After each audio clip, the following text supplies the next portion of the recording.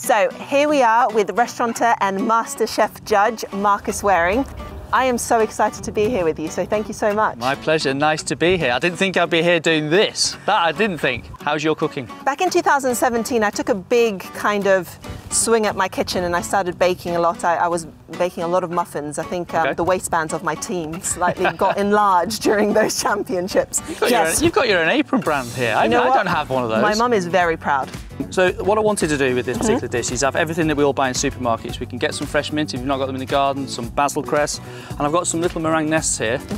I heard that they serve something along the lines of just under like 200,000 portions of strawberries I've almost got the exact number. I think it's 191,000 and there you go. Something. So I just went for the just below 200. So just grab a couple of little ones and leave them whole. I'm taking this very seriously, looking for the little ones. Okay, so a little bit of a marinade, caster sugar, got a little bit of gin. Now that you're not playing, are you okay with that? Yes, even when I'm playing, I think everything's good in moderation. Good. This might be very strong, so whoever wants a strong one can just come to me.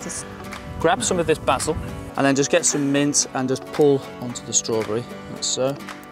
We're at the bottom of Henman Hill. Now, is it ever going to be Konta Hill? There was slight whispers of Konta Cliff, although it sounds very ominous. I know, it sounds very ominous, and actually I wouldn't want to sit on Konta Cliff, to be fair, so I'd rather sit on Murray Mound on Henman Hill. I'd need to do something very, very special here, hopefully one day, but I think it's very, very much deservedly Henman Hill and Murray Mound. We all need inspiring by other people. Oh no, for sure. And that's why I think we all find lockdown so difficult. Because it's tough when you're isolated. Well, no, there's very, very little human connection, and you notice when, as soon as lockdown lifted slightly, people would actually stop and want to talk to you, and you could just feel the kind of... Give you a hug. Like, can I please hug you? Like, oh, from 2 meters, I feel the virtual hug. It's a long way.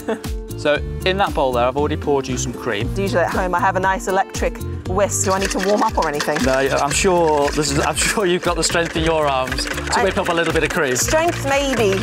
Technique, I'm not so sure. Now we can enjoy the best bit, which is dressing the plate. Yes. And making it look really nice. I hear you're local, is that correct? Yes, I am. I live just over there somewhere. I am. I've been in Wimbledon now for 6 years. What I love about it is Wimbledon really takes a lot of time to respect the community. So everybody even outside of the gates feels very much involved with what's going on inside. Yeah. And it's the one event you don't want to finish. No, it just keeps getting better and better. Grab one of the meringue nests. Yes. And just break it up with a knife. And then just place those around the plate. Almost a little bit like eating mess in a way.